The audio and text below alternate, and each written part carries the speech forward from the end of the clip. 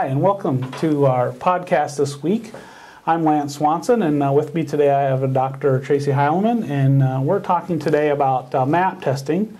And MAP testing is going to get started here in next week. Mm-hmm. Yes, it is. And we need to make sure that all of our proctors are ready to proctor testing.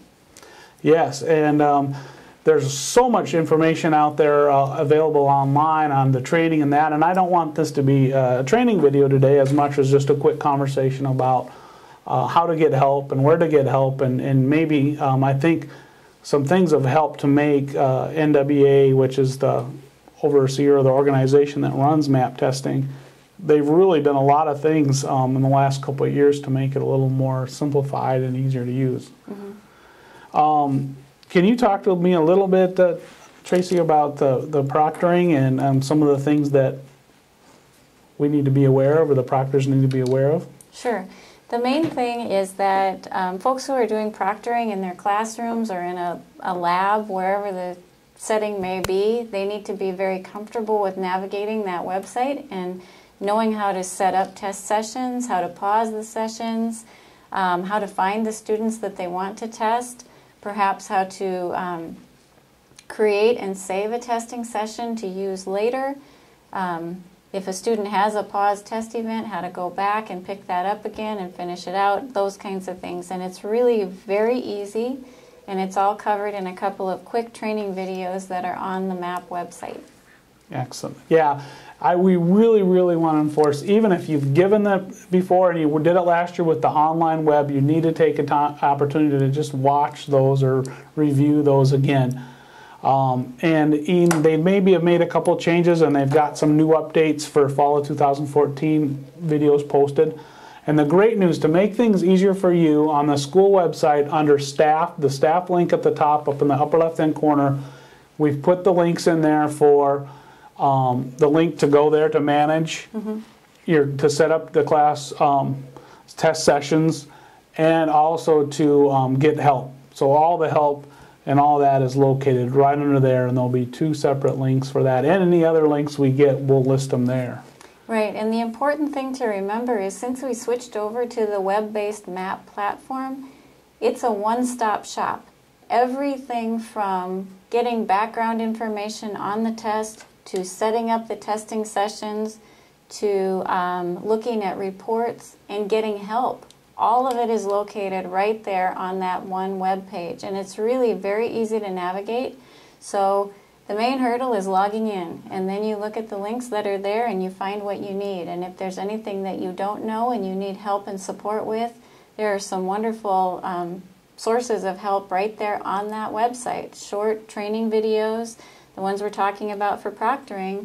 There are two videos. One is the Proctor Quick Start, which is 9 minutes, and it's a quick little video with lots of screenshots that walks you through step by step. You could even keep that open and pause it as you set up your testing session, so if you need to go back and forth, you can do that. There's also a Proctor Tools, which is a slightly more advanced, if you could call it that, video. That one's 13 minutes, so a total of 22 minutes will give you a very strong foundation of how to do proctoring on MAP. Then there are some also print materials that are available, and all you do is click on Help and go to the Proctor Help Center, and all of those things are easy to access, and we'll show you those links in what Lance is posting on our district website. Yeah, there's a couple things when proctoring too you want to keep in mind that I think, you want to, as the teacher, you want to set up the test sessions for your kids. Don't let that be someone else in the building's deal, or don't combine classes unless you're doing a makeup or you've got a group where you want to put them together, and then you can create a test session for those. Because if we create a test session of a big group and then we start splitting them up and then we need to stop or break that or restart it again, we have to go find the proctor that has it in that room and then restart it, and that creates a lot of running around, and it's technically not the right way to do that. Can I add something to that? The other piece of that too is I think once you set up a testing session, even once or twice, you'll find that it's truly very quick and easy. It almost takes just as long for kids to log in as it does for you to create the session. So there's no hurdle there. It's very easy to find kids to test and set up that session. So it really saves you time in the long run to just set up the sessions for the kids that you need at that time. Right. And if you've got too many, like let's say I'm worried a student's going to be gone, or it's fine. It can be in that test session and you don't get them tested that day, you can grab them the next time. You might have to change a room or stop in the middle, you know, lunch, or fire alarm went off, whatever. There's all kinds of different things that come up. And then if you do have to move those kids around a little bit, they can go to a different test session and finish that. It'll pick up where they're at. Right. But if you leave them in the same one and then they've gone somewhere clear across the building to pick that up, and then there's a problem with it, it really creates a problem for the tech people or any support folks to try and track down where that was started. And I think the key advantage to the web-based map is really the flexibility and the control that we have with things like finding students to test. It makes it very easy to do. So just keep that in mind, and you'll see all of that information in those 2 training videos that I mentioned before.